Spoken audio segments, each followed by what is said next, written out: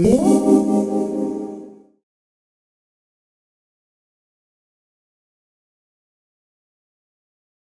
them.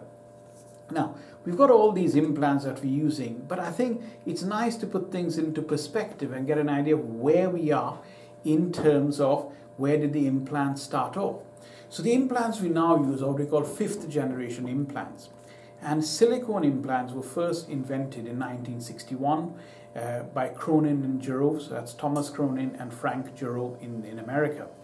And there's an urban myth, I don't know if it's true, but it's a good story, that Thomas Cronin, when he was a young doctor, was asked to go and fetch a packet of blood from the blood fridge for transfusion for a patient, and as he was walking with the bag of blood, he felt the bag of blood and thought, this sort of texture and feel would give a good make a good breast implant, and that's how he invented the breast implant.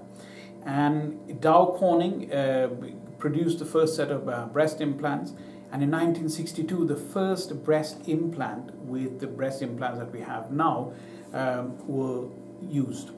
And interestingly, the first model was called prosthesis model 1963, even though it was used in 1962.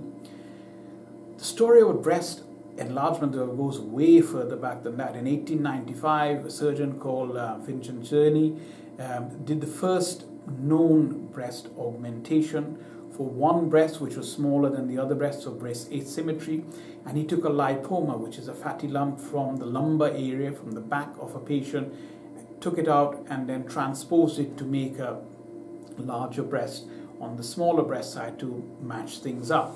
Since then, people have used a wide variety of things to enlarge breasts with catastrophic results most of the time. People have used ivory balls, they've used balls of string, they've used liquid paraffin, liquid silicone, which caused a whole heap of problems. So in 1961, when Cronin and Giroux invented their silicone gel in a silicone bag, it actually revolutionized breast implantation. That was the first generation, and they were teardrop shaped, and they had something called a Dacron patch at the back to prevent the implant rotating.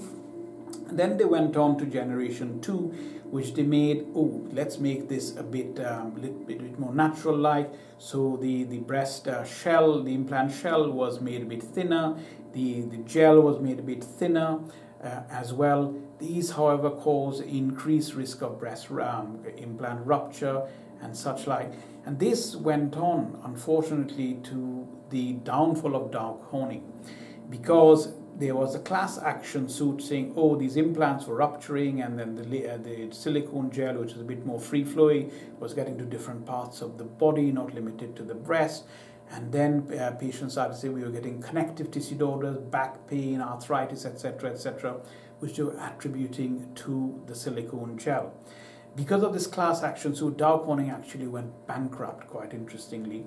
And the Federal Food and Drug Administration in America labeled breast implants as a class 3 product, and they essentially were stopped from being used. And this is why saline implants were used so heavily in America, even though they give a much inferior outcome, because saline tends to leak out of the implant themselves and have more rippling, etc. We've never stopped using silicone implants in the United Kingdom, and we've not really had a problem with them. Large studies have shown that all those connective tissue disorders and such like were not proven.